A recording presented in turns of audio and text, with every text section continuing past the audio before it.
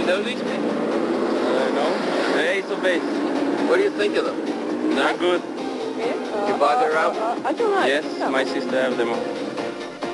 They are Ace of Base, but a lot of people in and out of their home in Sweden think they are the second coming of ABBA. The group woke up the world with their first smash album, and now their second album has brought the band back home.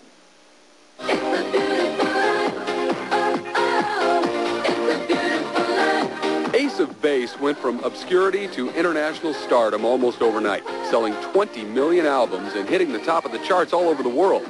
It's no wonder the first single of their new album is called Beautiful Life.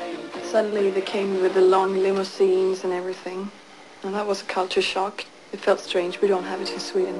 We don't have limousines. Even in Sweden we have McDonald's, as you see here. So news for today is that when a man changed his sex and became a woman, that's a man and that's a woman. The Swedish quartet took E.T. on a tour of Gothenburg, their hometown.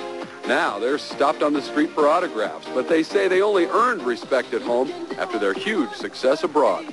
It's quite funny because in Sweden, both journalists and record companies said that that music, it's not international enough, it's not good enough. Nobody believed in us, and everybody told us what to do. We listened to ourselves, and we worked. You're looking for somewhere to belong. You're standing all alone. Now, Beautiful Life is number 15, and the new album, The Bridge, is about to crack the top 30. But ask Ace of Base about topping the multi-platinum sales of their first release, and they'll tell you they don't even want to think about that. It's almost impossible to sell as many records as we did with the first one. I don't think that will ever happen again.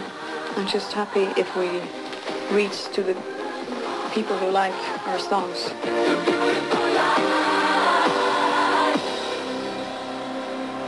By the way, Jenny Bergen of Ace of Base says that she writes songs wherever the urge strikes her. She once wrote one on an air sickness bag. I'm glad that's what struck her there. Their album, The Bridge, is out now. Wonder if it was a romantic ballad. Sweden may be a long